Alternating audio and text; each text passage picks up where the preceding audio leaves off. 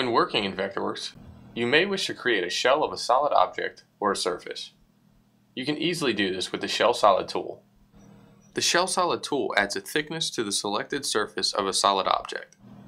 To create a shell solid from a solid object, select the Shell Solid tool from the 3D modeling toolset. You can also use the keyboard shortcut Shift-G to activate the tool.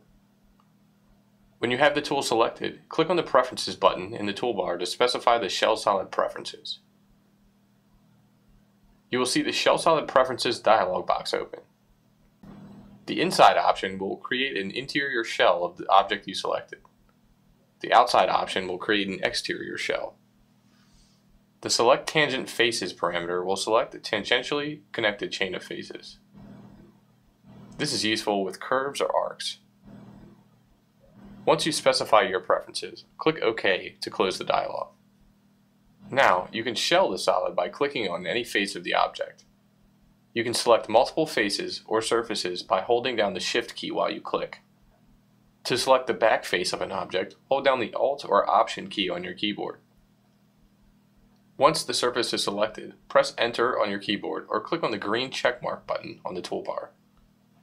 This will create the shell object. Once it is created, the only way to edit the object is through the fields in the Object Info palette. To change the faces or edges of the shell in a different way, you'll have to ungroup or undo and perform the Shell Solid again.